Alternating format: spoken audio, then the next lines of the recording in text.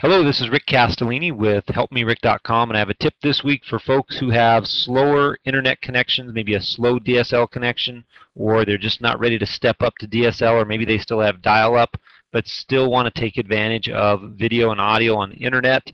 It's a little bit tougher, but I'm going to give you a few little clues today on how to make it maybe just a little bit easier. So we're going to start with the players first. I have two players up, and it works the same with any player. I have Apple QuickTime. QuickTime Player is a very commonly used player on the internet to be able to listen to audio or video on different websites. And if you have a slower connection, what I recommend you do is go to Edit, and then Preferences, and then QuickTime Preferences. And when QuickTime Preferences comes up, you want to click on Streaming. Generally, all players are set to automatic, and it'll try to detect what your connection is. My recommendation is to not do that. I want you to select one layer below your current connection. So for example, if you have basic DSL, most basic DSL is 256K, you should check 112 as the option. That way the streaming will come in just a little bit slower, and it'll make it feel like your internet is keeping up with it a lot better. If you have a 512 DSL connection, choose 384 or 256. That just again allows that streaming to come in. If you're a dial-up user, do not check, no matter what your connection speed is, do not check anything above this 28.8. And again, you do want to set those if you have the slower speed connections so that you can get a better experience with video and audio on the internet.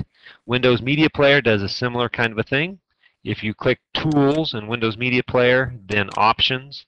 Once Options comes up, click Performance. When Performance comes up, don't let it detect your connection speed. Choose your connection speed, and again, you'll see the same type of options we saw with the QuickTime. real+player works the same way. Winamp works the same way. Almost any player out there does the same thing.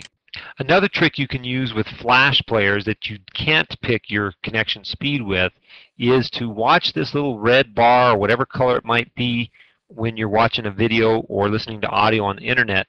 That's giving you the progress of how much of the video or audio has spooled or actually has been retrieved from the internet so that you can watch it smoothly. If you're not able to catch up with it, just pull it back. Don't be afraid to click on the little button, pull it back, and start the video again, or even pause the video. And if you pause the video, let that little guy catch up, maybe go even halfway or further in the video or audio, and then once you start playing, it gives you plenty of time for the audio and the video to stay streamed ahead of the video that you're watching.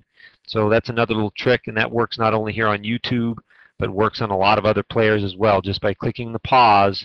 And when you click the pause, that'll allow the streaming to continue happening from your internet connection and then allow you to watch it a little bit easier. So hopefully some of these tips will get you propelled forward with video and audio, and I'm sure hoping that high-speed internet continues to become cheaper and easier to access even in rural areas.